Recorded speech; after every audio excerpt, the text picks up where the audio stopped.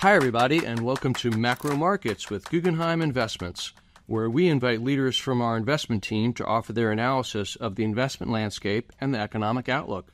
I'm Jay Diamond, Head of Thought Leadership for Guggenheim Investments, and I'll be hosting today. Now, before we begin, I want to thank our listeners for tuning in and remind you that if you have any questions for our podcast guests, please email us at macromarkets@guggenheiminvestments.com. To get right into it, our topic today is private debt, a sector that has attracted a lot of interest and, more importantly, a lot of capital. There are a lot of newcomers to this space, but Guggenheim Investments has been an active participant in the market for over 20 years. In fact, we have a new white paper on the sector that will be available soon on our website. Here to tell us all about private debt is Joe McCurdy, our head of Origination. Welcome, Joe, and thanks for taking the time to chat with us today. My pleasure. Thanks, Jay. To begin our discussion, let's start with some level-setting basics for our listeners, some of whom might not be as familiar with private debt. So, what is private debt? How big is the market? How is it different from public debt? When we're talking about private debt, we're talking about loans originated by the holders of the debt. So at the traditional market, whether that's broadly syndicated bank debt, high-yield bonds, typically you have a bank acting as a middleman. They'll originate the transaction with the borrower, and then they'll go sell it to institutional clients. In the case of private debt, investors will go out there and originate the transactions themselves. They'll package it up the way they want, and then they'll own the risk. So a couple things happen there. You cut the fee out that the bank's going. You either capture some of that or the borrower captures some of that. And you end up pricing the risk that you want to hold versus the bank distributing to a broad array of investors. You mentioned about the size of the market. One thing about private debt that you're going to learn the deeper you look is there's different numbers all over the place. Rough math from the numbers that we have and Preqin and other places, it's about a $1.4 trillion market. That's about the size of the broadly syndicated loan market. And to compare it to private equity, which is where a lot of this deal flow is coming from, that's about a $4.7 trillion market. So versus 1.4 for the other markets, still a lot of equity capital behind these various institutional markets.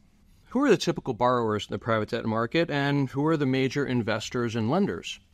Borrowers can be, oftentimes it's private equity. Private equity drives the bulk of the market, probably not a surprise based on where you see loan issuance of other kind of syndicated liquid products. It can be non-sponsored, which incorporates public companies, founders, family offices, others that aren't institutional or aren't true private equity firms.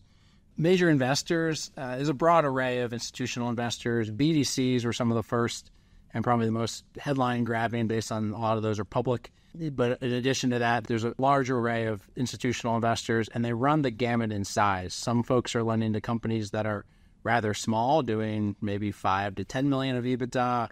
The average is probably out there doing deals in the 15 to 35 million of EBITDA, and then that goes higher and higher. We tend to play in the upper middle market, which would be, call it 40 plus of EBITDA, but that could be 100, 200 million of EBITDA. So pretty big companies. How are these private deals typically sourced? How are they structured? And how are they priced? Most institutions are set up similar to us where they have dedicated origination personnel. So that's a team of people out having conversations with whether it's the borrowers, the private equity firms directly. The market's evolved to a place where most private equity firms have a dedicated person or people that are out looking for debt capital for their companies. But there's also a long list of intermediaries, brokers who, unlike the investment banks, aren't going to hold any of the risk, aren't going to underwrite the risk. So they're not competing for the syndicated business. Instead, they're helping companies find investors. And so our team will go talk to that long list, although what I'd say is private equity is going to drive the vast majority of the deal flow for most direct lenders. And how are these structured and priced? How do they come up with the levels for each loan? Yeah, like anything else, it's a negotiation. One thing to jump into, there's a couple different flavors, right? There's first lien, often referred to as unitranche. What I would define unitranche, which the name you're going to hear thrown around a lot if you're spending time on this market, is it's really if you take a first lien loan plus a second lien loan, a unitranche kind of encapsulates both of those things. A direct lender might do only first lien, they might do only second lien, they might do both, they might do unitranche. If you go back in time, 5, 10 years, and you've heard unitranche, back then, people would do the unitranche, they'd do the first lien loan, and they'd find a bank to finance it for them. That doesn't really happen anymore. or it happens quite rarely. So when you hear about a unitranche, you're really talking about first lien loan. And then there's other flavors, obviously, preferred equity and other junior capital mechanisms that people use in the market. I think the conversation we're having, most of my comments and most of what we're doing right now, based on where we see the relative value, we're focused on first lien or unitranche debt. What's the typical return profile for private debt, and how does it compare to other sectors of the fixed income market? It's a market we entered going back 20 years ago because the relative value versus what you could buy from the banks in the liquid market was compelling. And that relative value is defined a couple ways. You can look at the pricing, you tend to get a pricing premium for the liquidity of the loan. You tend to get a better document, so better protections as a creditor, and you get more control, more access to information. So all those add up to what for us has been good relative value versus liquid markets. What that premium is can change based on where the market is, and whether that's 50 basis points, 100 basis points, or up. The underlying loan, if you just want to say like what I'd call a vanilla unitranche loan, performing company, high quality company, sponsor backed, right now you're probably getting somewhere in the range of SOFR plus 550 and a point or two, probably 2 points of fees up front with some call protection. So where SOFR is today, call that 11% plus with upside from amortizing the fees and call protection. And what about credit performance? Delinquencies, defaults, recoveries?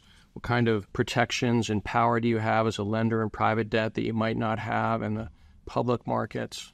It's hard to find great returns data. We obviously have a long track record, so we can look at our own, or we can look at what we've at least heard from others. In general, the stats I've seen, you don't see much of a divergence from broadly syndicated loan versus private debt. You're going to get similar recovery. They're all first lien, senior secured products. Private debt, while less liquid, you can't sell out, or it's harder to sell out in an underperforming scenario.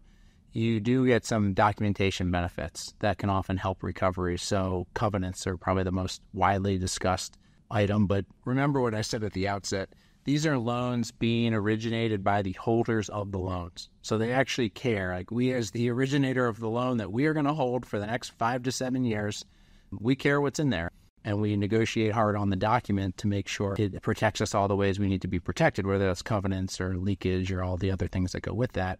The problem that you would run into, in our opinion, in the broadly syndicated loan market is often that the banks, acting as middlemen, so long as they can move the risk to a large, diverse population of institutional investors, it really turns into a sales mechanism of can they get a worse document so the borrower is happier. And so you end up with some adverse focus around who's originating the loan and who's buying the loan. So that's one of the reasons I think when you look at default rate data, you see pretty similar, if not better, on the direct lending side, based on the private debt side, based on the fact that there's real protections in those documents.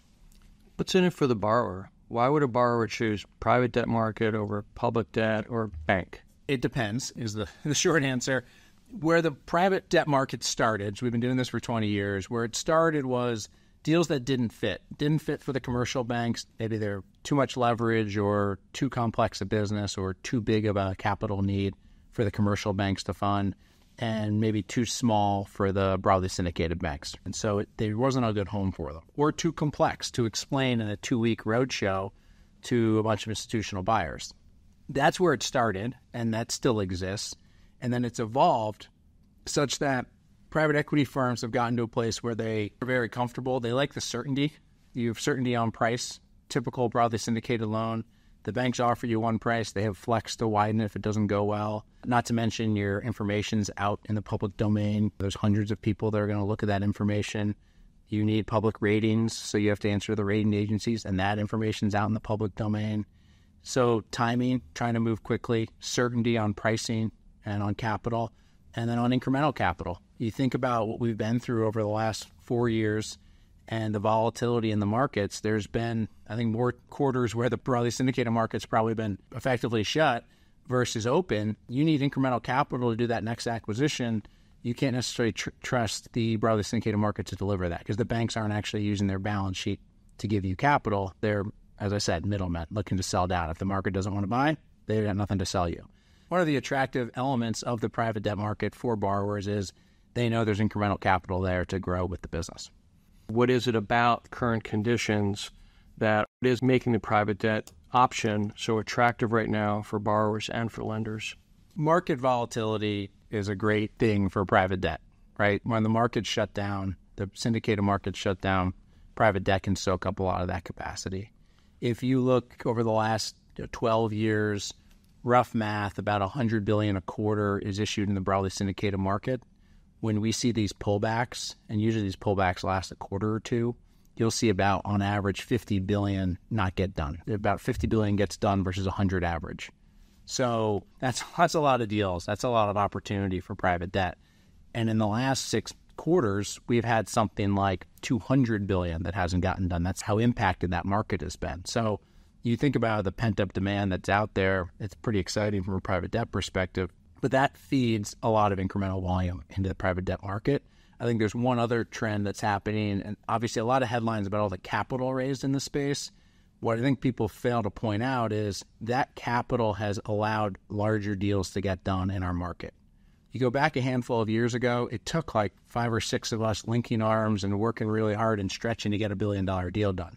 Now you can call multiple guys and they can individually do $1 billion deal. So the opportunity set for deal flow is much bigger than it used to be, brought in the addressable market for private debt. Do you think this is a structural, secular change in the way credit is allocated in the market? Is it going to stay, or is it cyclical and it'll go back?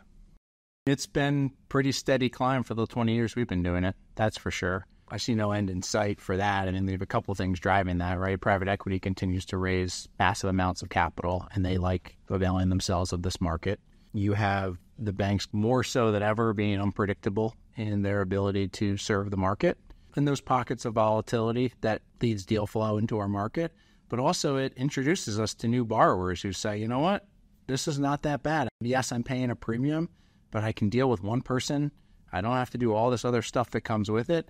And guess what? They deliver on what they tell me they're going to do. So that trend feels like it's going to continue. And the last thing I'd say is it just kind of makes sense. The people lending the money, originating that loan, are the ones holding it. They're pricing risk that they think is appropriate for them. There's no risk in between of guessing if the market's going to be there the next day or not. So I think it just kind of makes sense longer term. Now, granted, the counter to that is when the broadly syndicated market is functioning and when that market is open, that's the cheaper place to raise capital. So yes, no doubt, private equity is smart and they're economic animals. And for many of them, if that's the cheapest way to go, they are going to think hard about it, especially for the very large deals. So I don't think that market's going away by any means, but there's an obvious trend that will continue to have those two coexist. So, Joe, does all the capital that has been raised recently for private debt concern you? Has the increased capital meant more competition for deals? Has it affected values? We've always had competition, right? For 20 years, we've had competition. For at least the last 10, I've had people asking, like, concerned about all the capital being raised. Maybe there's more headlines now, but where the dollar sizes are bigger, so they're maybe hitting more people's radar. But this is a trend that's been happening our whole existence. So it's not new to us. You're always competing on deals. There's always reasons you have to pay attention to what others are doing.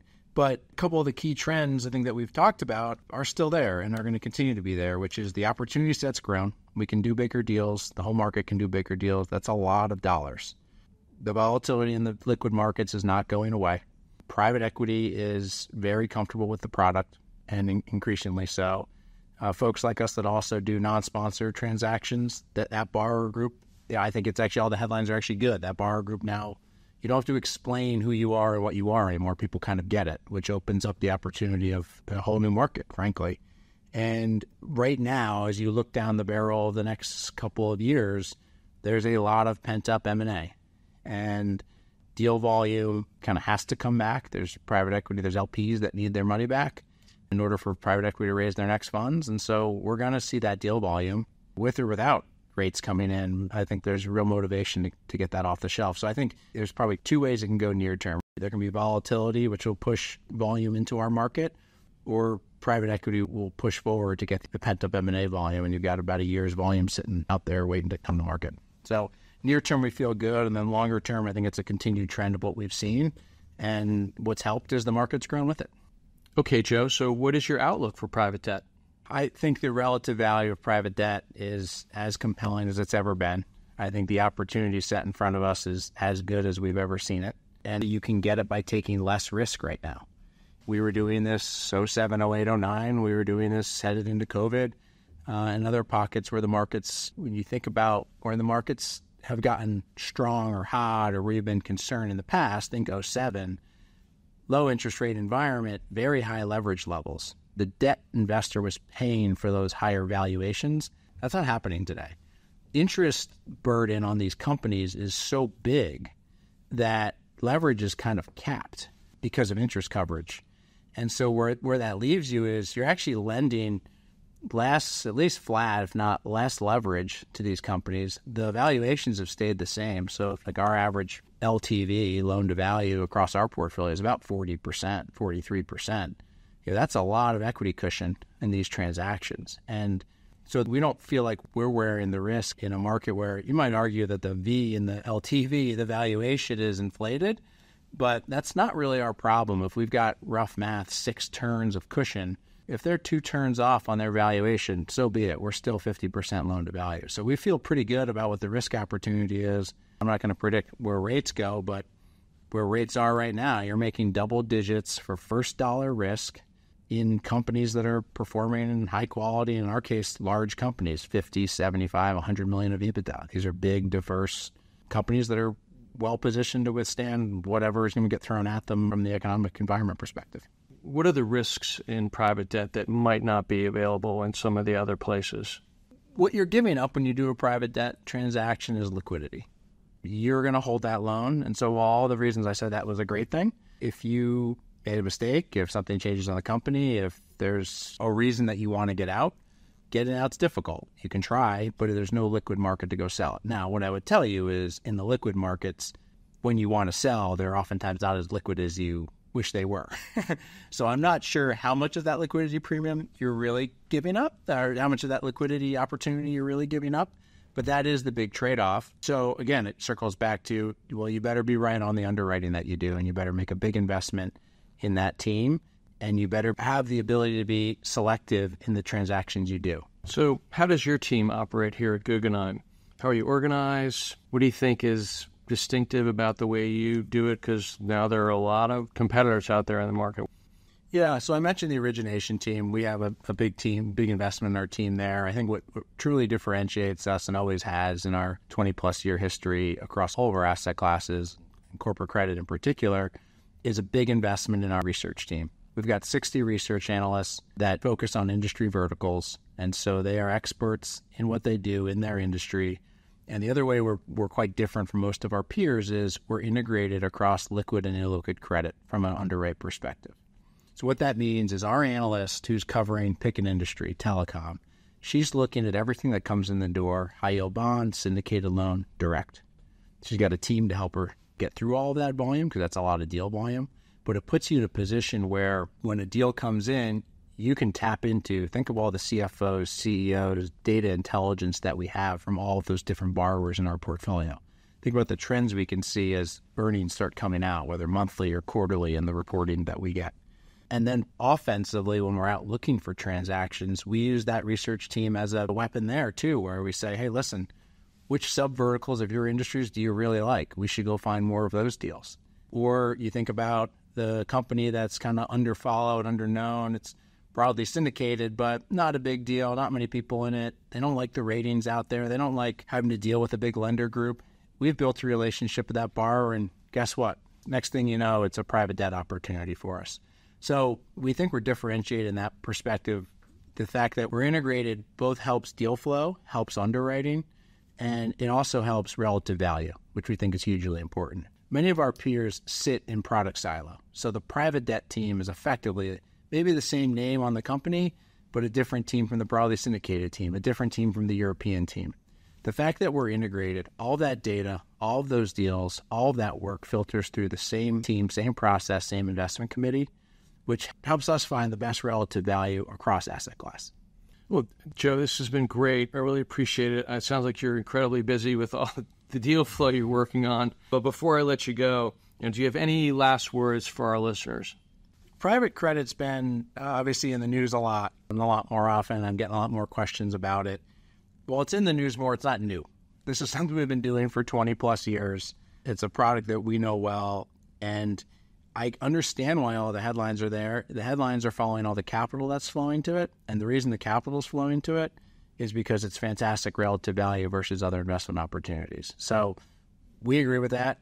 We continue to see it in real time with the deals that we're doing, and we're super excited about the future because the opportunity set looks as good as we've ever seen it. Joe, thank you again for your time. It's been great chatting and learning more about private debt. I hope you'll come back again and visit with us soon. And thanks to all of you who have joined us for our podcast today. If you like what you are hearing, please rate us 5 stars. And if you have any questions for Joe or any of our other podcast guests, please send them to macromarkets@guggenheiminvestments.com, and we will do our best to answer them on a future episode or offline. I'm Jay Diamond, and we look forward to gathering again for the next episode of Macro Markets with Guggenheim Investments. In the meantime, for more of our thought leadership, visit guggenheiminvestments.com/perspectives. So long. Important notices and disclosures. Investing involves risk, including the possible loss of principal. Private debt investments are generally considered illiquid and not quoted on any exchange, thus they're difficult to value. The process of valuing investments for which reliable market quotations are not available is based on inherent uncertainties and may not be accurate. Further, the level of discretion used by an investment manager to value private debt securities could lead to conflicts of interest. Stock markets can be volatile. Investments in securities of small and medium capitalization companies may involve greater risk of loss and more abrupt fluctuations in market price than investments in larger companies. The market value of fixed income securities will change in response to interest rate changes and market conditions, among other things. Investments in fixed income instruments are subject to the possibility that interest rates could rise, causing their value to decline. High-yield securities present more liquidity and credit risk than investment-grade bonds and may be subject to greater volatility. This podcast is distributed or presented for informational or educational purposes only and should not be considered a recommendation of any particular security, strategy, or investment product, or as investing advice of any kind. This material is not provided in a fiduciary capacity, may not be relied upon for or in connection with the making of investment decisions, and does not constitute a solicitation of an offer to buy or sell securities. The content contained herein is not intended to be and should not be construed as legal or tax advice and/or a legal opinion. Always consult a financial, tax, and/or legal professional regarding your specific situation. This podcast contains opinions of the author or speaker, but not necessarily those of Guggenheim Partners or its subsidiaries. The opinions contained herein are subject to change without notice. Forward-looking statements, estimates, and certain information contained herein are based upon proprietary and non-proprietary research and other sources. Information contained herein has been obtained from sources believed to be reliable, but are not assured as to accuracy. No part of this material may be reproduced or referred to in any form without express written permission of Guggenheim Partners LLC. There is neither representation nor warranty as to the current accuracy of nor liability for decisions based on such information. Past performance is not indicative of future results. Guggenheim Investments represents the investment management businesses of Guggenheim Partners LLC. Securities are distributed by Guggenheim Funds Distributors LLC.